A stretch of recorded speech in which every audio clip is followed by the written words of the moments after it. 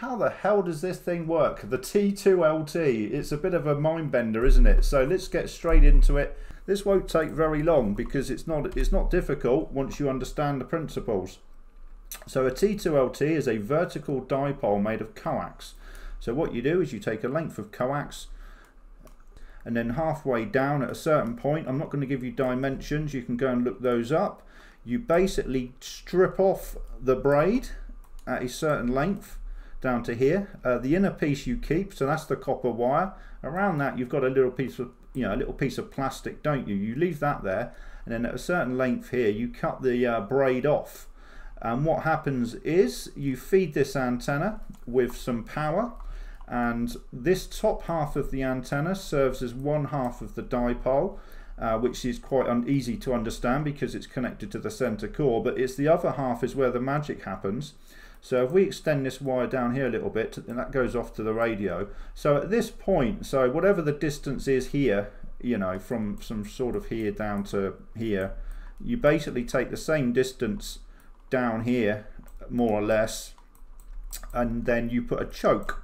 So as we've learnt in previous videos, a choke is just you can just wrap coax around a piece of pipe, sort of. I'm not sure how many times it is, 10 times, something like that, 20 times. Go and look at Tim's videos, as I said before. I'm not going into detail, but put a choke here, and what that does, it demarks the second half of the antenna. And how this works is the power comes up the inside of the braid, and it jumps around onto the outside of the braid, and it uses the outside of the braid as the second half of the antenna. The prime or the key principle here to understand is when you have a piece of coax, you've got the center core and you've got the outer braid.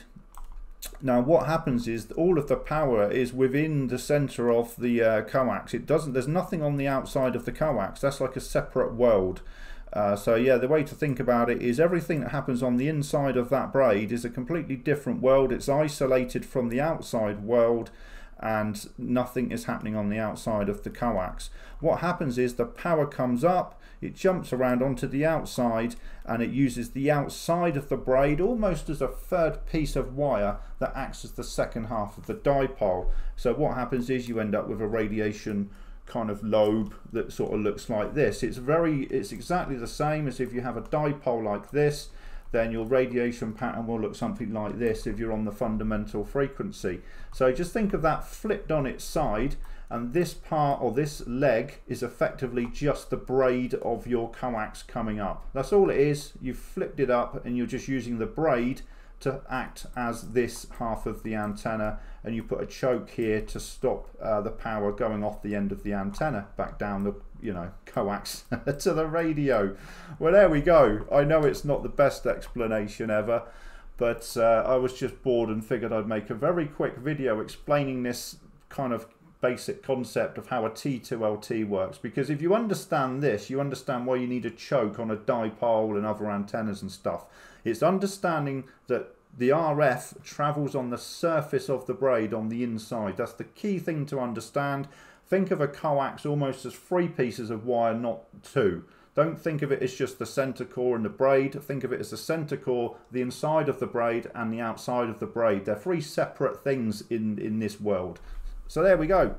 I hope that's helped somebody explain or understand even how the T2LT works, because it really made me scratch my head when I first saw one. Thanks for watching. See you in the next one. Bye bye.